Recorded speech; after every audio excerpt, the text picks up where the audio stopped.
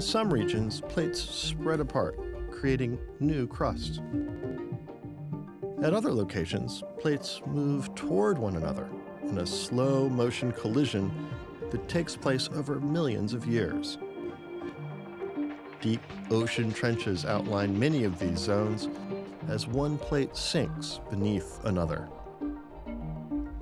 And in a few places on Earth, including California, plates grind against each other, slowly moving side by side in opposite directions. It takes our most sensitive instruments to detect these motions, but over time, they have transformed the surface of Earth.